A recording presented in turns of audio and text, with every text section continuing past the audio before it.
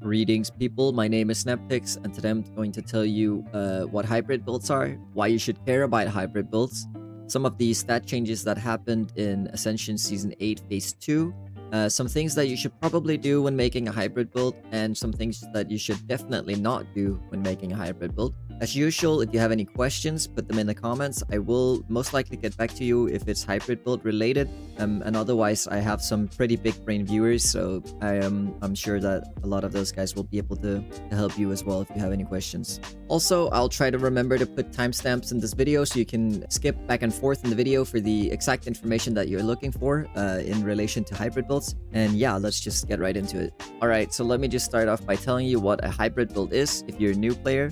A hybrid build is a build that relies on melee, ranged, or physical abilities to do magic damage. So you will be scaling your magic damage, you will be taking on-hit talents that do magic damage. The two most common ways of applying this is melee and physical. Ranged is not as common.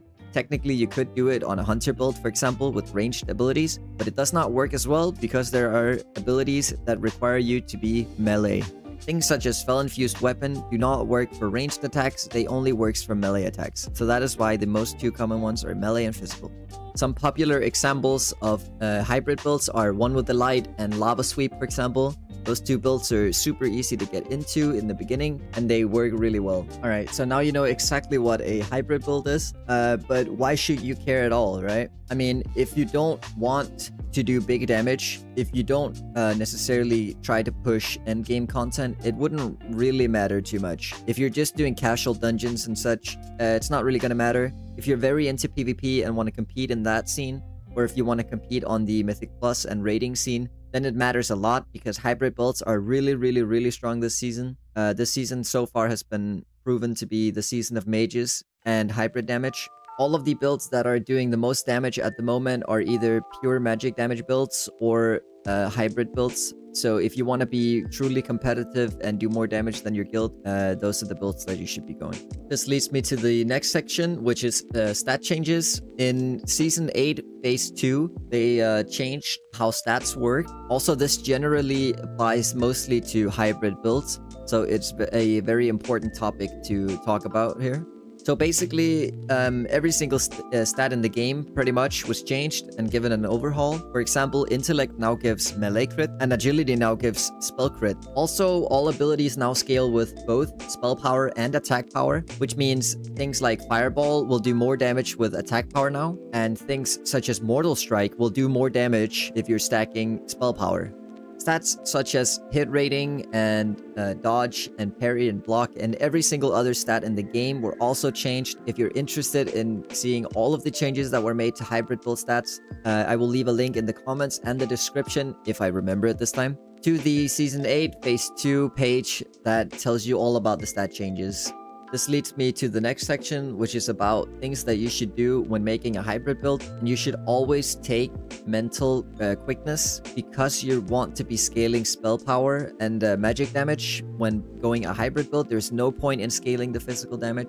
That also means you should try to grab as many on-hit magic damage talents as you can. Also, you will always have at least one spell school on your hybrid build, so you should always try to scale that spell school. So if it's frost, you should scale your frost damage, and if it's fire, you should scale your fire damage. Also, you should always be either strength or agility main stat, and most of the time you should probably pick agility for the extra spell crit, unless you need the parry and the block rating from strength.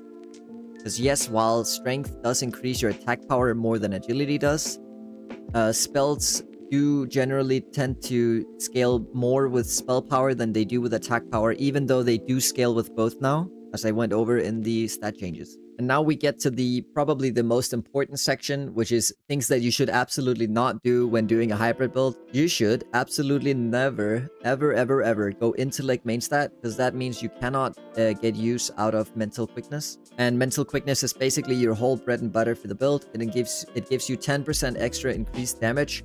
So it is already there, a must. And also, another thing that you should never ever do when making a hybrid build is you should not stack Intellect on your gear. And I cannot stress this enough. don't go for intellect gear, okay? What you want to do is you want to go a mix between agility or strength if you're going strength, but again, I would recommend agility. So you should go a mix between agility and spell power, and spell power is a secondary stat. Do not go intellect on your gear. I see a lot of people doing this and wondering, where's my damage? That is because intellect does not get converted into spell power. If you read your main stat descriptions, right? If you go intellect main stat, it only basically doubles your the amount of spell power that you have. It does not convert intellect into spell power. And conversely, if you go agility or strength, it does not convert intellect into spell power. The only thing intellect does is give you a bigger mana pool. And you probably do not need that anyways, because you're going to be doing physical and melee attacks, right? So usually those require either energy or rage. So yeah, do not ever stack intellect on your gear. Go for spell power.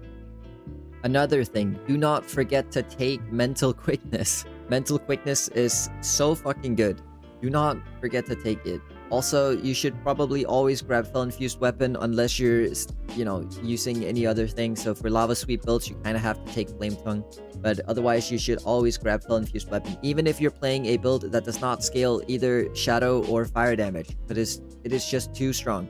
So do not forget to take that. And the last thing that you should not do is you should not try to scale the physical side of things. Do not go for more attack power. You always want to be stacking spell power if you have the chance.